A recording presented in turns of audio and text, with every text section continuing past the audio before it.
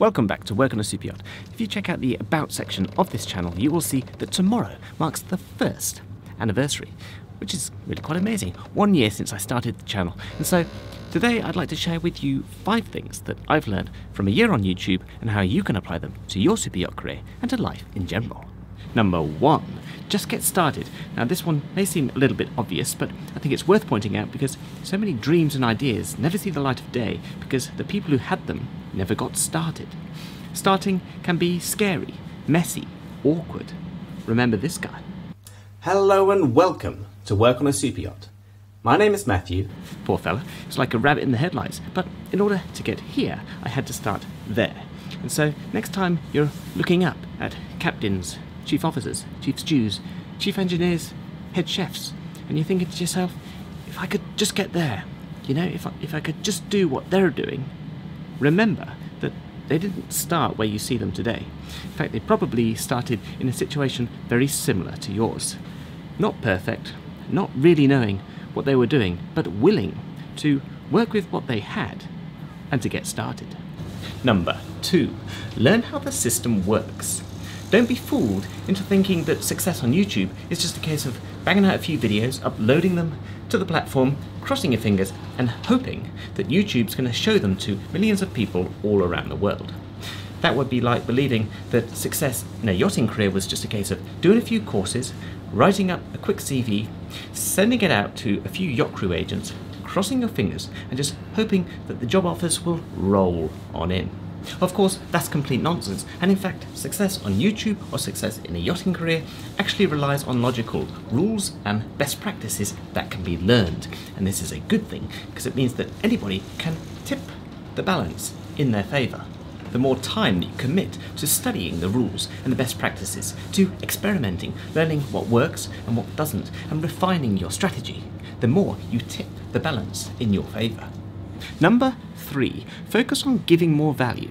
Now this one's huge, it's certainly been a game changer for me. It doesn't really matter who you are or what you're trying to accomplish. I've come to believe that this should be your number 1 priority.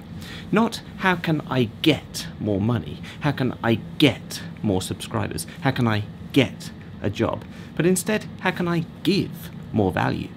It should not be seen as some trick or tactic to get what you want. Authenticity is key here, and it requires a genuine commitment to serving others. This is what builds trust and loyalty, and by continually seeking out new ways to add value, success is sure to follow. Number 4, be consistent and patient. What do you think happens if you upload one video to YouTube? Probably nothing. What do you think happens if you apply for one job? Probably nothing.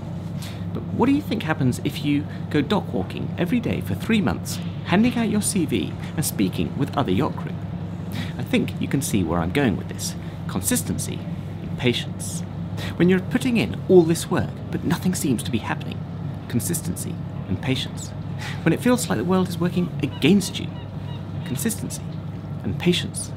When something good comes up, but then nothing comes from it, consistency and patience. Number 5, we're better together. Human beings are sociable animals. The very survival of our species depends on our ability to work together. We want to be part of something and around people who share our values and beliefs. What I have discovered is that if you put into practice the first 4 lessons that I've discussed here, in time the people who believe what you believe will start to come around you, and they will lift you up, and they will start to carry you towards your goals and your dreams. Honestly, I cannot thank you enough for the support that you have shown me over the last year. The kindness, the guidance, the wisdom, the gratitude that has been given and shown. It's been really quite overwhelming, and it's gone some way to helping me overcome a rather unfortunate belief that I formed during high school, which was that I was better on my own, that I couldn't really trust anyone else, and that other people would always let me down. It is a belief that haunts me until this day, but I am so grateful for this experience because it's helped to show me that I'm not better on my own. No one's better on their own. We're better together. Now I know that some of you may be thinking, what on earth is he talking about? All I want to do is get a job on a yacht, so why not just tell me what courses I need? And I've done other videos about that, but I'd like to remind you that courses are the easy bit. The routes to becoming a superyacht captain, a superyacht engineer, commercial airline pilot, a doctor, a lawyer, they are well documented, and anybody can go and find out what courses, exams and qualifications are required.